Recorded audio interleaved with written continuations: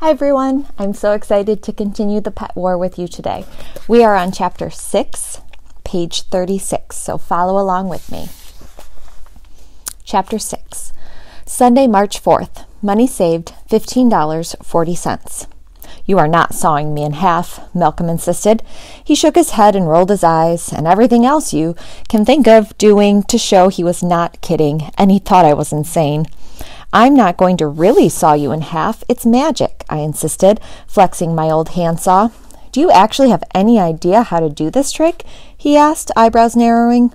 Of course, I watched a video online. Magicians make a lot of money. One came to our school the year before, and he was awesome. He'd made our teacher disappear. Unfortunately, he then brought her back. So his act wasn't perfect, but anything that entertaining had to pay well. I knew what I was doing, maybe. I wore a cape from an old Halloween costume. The amazing Otto had a nice ring to it, and a cape and a cool name were half the trick for magicians. I also practiced saying hocus pocus. I taped some boxes together and found Dad's rusted saw from the back of the garage. I just needed a volunteer for the classic saw someone in half trick. It was a guaranteed crowd pleaser.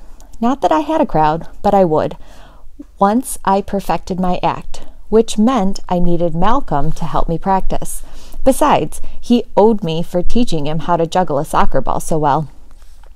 You know, I won't really saw you in half, I assured him. It's a trick.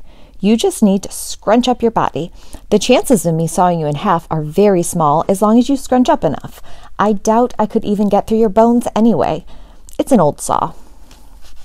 I tapped the saw's side, and a dull and muted twang rang out. How about if I saw you in half? Malcolm suggested. Nope, I have to do it. I'm the magician. Plus, you're shorter than me. I'm shorter than you by like half an inch. That's half an inch less chance of being sliced in half. I lifted a pair of sneakers that had been in my closet forever. I'll put these on the other end. People will think your feet are sticking out. They'll think they're stinking out, said Malcolm, holding his nose. Those reek. I couldn't argue. I was surprised how much nicer my room smelled after I removed the sneakers from my closet, although there were other sneakers still there that were only slightly less stinky. This wouldn't even be an issue if Mom had just bought me the new basketball sneakers I asked for. New sneakers don't smell like anything but rubber. They don't smell as bad as your breath, I quipped. Vomit toes, he said. Beastie breath. Sneaker stinker. Iguana reeking. Monkey stench spewer. I hate you. It wasn't much of a comeback, but you doing what you can. Malcolm just shook his head and laughed. Come on, I wailed. I need an assistant. Sorry, not happening. Fine, forget the saw trick. To be honest, I wasn't entirely sure Malcolm could scrunch up enough to avoid being cut in half anyway. But this magician idea rules. I already have the cape and the name. What else do I need? The ability to do a magic trick? Said Malcolm. I shot him a dirty look. I can do magic. I whipped my cape dramatically, very magician-like. Do you have any money? Maybe, said Malcolm, squirming. How much? I held out my palm. Malcolm slowly removed a $5 bill from his pocket. This is allowance money. I'm not giving it to you. I've earned this. It's allowance money. That's just like free money from your parents. You earn it by breathing. Not true. Unlike you, I have chores. I have to clean my room, get good grades, and I set the kitchen table every night. Yes, they work you to the bone, I agreed. I don't know how you find time for yourself. I slapped my palm. Now hand over the money. It's a trick. I'll give it back. Malcolm hesitated, but gave me the chance to swipe the bill from his hand. This should be interesting, he muttered. I chose to ignore the comment. A good magician converts the doubters in the audience into believers. And now the amazing money trick from the amazing Otto, I announced. I take this ordinary $5 bill. I waved it to show my audience of one, and I rip it in half. I tore the bill slowly for effect. Hey, that's my money, yelled Malcolm. I scrunched the paper into a tiny ball in my palm, and now I will magically put the two pieces together again. I tapped the wand on my closed fist. It wasn't a real wand, just two pencils I taped together. But with a lot of masking tape, it was sort of wand-like. Hocus pocus, I yelled with great flourish and magician-like command. I opened my palm. It's still in two pieces, said Malcolm, except now they're two scrunched up pieces. I looked at the two tiny paper balls sitting weakly in my palm. It worked on the video, I muttered, trying to figure out what I did wrong. It looked really simple online. Malcolm frowned. You owe me $5. Sorry, maybe I can tape them back together. I sat down on the garage floor, my head in my hands. I guess I'll have to live with a cat. That's the spirit. Give up. Malcolm pumped his fist over his head. The world needs more quitters. It's not funny, I mumbled as Malcolm snorted. But even though Malcolm was the one laughing, I didn't hear his voice. I heard Lexi's. Malcolm's mouth moved, but I imagined my sister's happy snicker bellowing out as she cradled the lumpy fluffernutter in her arms. I heard her terrifying cackling as Fluffernutter, the evil, miserable cat, spat a hairball in my face and then meowed. I shuddered. Malcolm clapped me on the back. Relax. We just need an idea. Ideas are a dime a dozen. Too bad, because if they were worth more, I could have sold some ideas for big money. I had a lot of them. I could throw a yard sale with all of Lexi's clothes. I could sell advertising on my soccer jersey. I could sell body parts for medical experiments. I just didn't have any good ideas. My brain started aching from thinking, but then a plan popped in my head like microwave popcorn. A telethon! I jumped up and raised my hand for Malcolm to slap me a joyful high five, but Malcolm just looked at my hand and left it unslapped. It stayed up in the air, alone. Huh? He asked. A telethon. You know, when people call on the phone and donate money for stuff. They have them on television. They raise money to fight diseases and pay for TV shows. I kept my hand up, ready for slapping. I know what a telethon is, said Malcolm. Then why aren't you hitting my high five? Malcolm didn't answer. He just kept staring at me, and I eventually lowered my hand since my arm got tired. We would hold a dog telethon. People call in and give me money for a dog. People love dogs. They donate all sorts of money. I'd probably be a millionaire. Malcolm shook his head. You've officially lost all your marbles. I knew it was just a matter of time. No one is going to call in and give you money for a dog. Someone might, I said. Malcolm shook his head again. But he was wrong. This was the sort of idea that won pet challenges. Easy, profitable. All I needed was a television station to broadcast our show. You know, telethons don't just ask for money, said Malcolm, following me inside the house as I banged the front door open.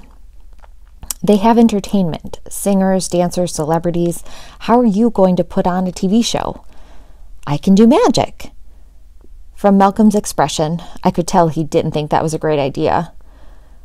Those are just details anyway. The television station will deal with that stuff. All I need is to talk with a dog lover at the station. Or someone completely insane. Apparently, television stations are filled with cat lovers. No one was interested in my idea, and I called 3 different stations. 2 of the stations hung up on me. The third one put me on hold for like 10 minutes, and then some guy tried to sell me a cable television package. No, I said, I don't need cable. We have cable. I want to put on a telethon. You want telephone service? Asked a man. No, a telethon, not a telephone, so I can get a dog. Your dog wants a telephone? Why would a dog need a telephone? I asked, frustrated. How do I know? You're the one looking to buy him one. So that didn't go well at all. Neither did the roughly 42 other ideas I suggested to Malcolm. No, no, no, no, no, said Malcolm, roughly 42 times. I don't hear any great ideas coming from you. I'm not about to be living with a cat. He was right, of course. I'd be the one sharing a house with an unspeakable ball of ugly ratty fur. It was my job to come up with that single solid idea, and I needed to do it first. The end of the month was getting closer, and with every passing second. I suppose ideas aren't worth a dime a dozen. Only bad ones are. Good ones are worth a fortune. A really good one's worth $500 at least. Remember, you need to think smaller, said Malcolm before he went home. Right, I nodded. Smaller. Lexi sat in the kitchen, studying with a friend from school. So at least she wasn't making any money either. Her friend left after about an hour, and then another friend came over to study. Well, let Lexi do homework. I wasn't going to waste time studying, not when I could be making money. I'd think smaller, and by thinking smaller, I'd think of a really big idea. But idea thinking makes you hungry. I went to the pantry to find a snack, and that's when I thought of an idea that was big, but also small. Apples. I couldn't believe it. We had 5 giant bags of apples in our pantry. There must have been 100 of them. It would take a year for Mom, Lexi, and me to eat all of these. I'm not sure what Mom was thinking when she bought them, but my creative juices started flowing. Creative apple juices. I would become the town apple tycoon. I hauled those apple bags to the garage and loaded them into our red wagon. The apples were pretty heavy, so the wagon's wheels made an even louder scratching noise than usual. But that's okay. Ice cream trucks make loads of money because you heard their music playing. My wheels squawking was sort of like ice cream truck music, except rusty and jarring and annoying. Apples. 10 cents an apple, I yelled. I knew I wasn't going to suddenly get rich selling apples for 10 cents a pop, but I had to start somewhere. I learned a lesson from my lousy car washing plan. You can't charge too much money for things. It's better to give people a deal. That's how you get repeat business. It was like a business rule, and I was the town apple tycoon, so I needed good business sense. Malcolm would be impressed. It worked, too. People flocked to my squeaky red wagon apple cart. They were actually standing in line. A lot of people acted surprised, too. Just 10 cents? What's the catch, kid? Said some guy in a tie. No catch, just business, I boomed. 10 cents? That's a bargain, said a lady pushing a stroller. Give me 4, please, and keep the change. Thank you, I said. She handed me 2 quarters, and I handed her 4 apples. Tell your friends, Otto's apples are the best deal in town. I'll take 2, said a girl in an oversized college sweatshirt. Here you are. If anyone asks, you got these from Otto, the apple tycoon. I sold all my apples in less than an hour. I felt pretty good about myself as I wheeled my wagon home. I whistled and jangled all the change in my pocket, trying to drown out the horrid, rusty squealing of the wagon. Not that I was a good whistler, but I try. Whistling is hereditary, I think. I blame Dad. I entered the house, kicked off my shoes, dropped my jacket on the ground, and then saw Mom standing in my way just outside the mudroom. She had her arms crossed, but her face looked even crosser. Immediately, I could tell I was on thin ice, and that ice was cracking quickly. Where are my apples? Asked Mom. I sold them? I squirmed. You would have thought I said something like I sold Lexi to the circus. That wasn't a bad idea, except I couldn't imagine anyone paying more than $5 for her, so it wouldn't be worth the effort. Mom's already red face turned redder.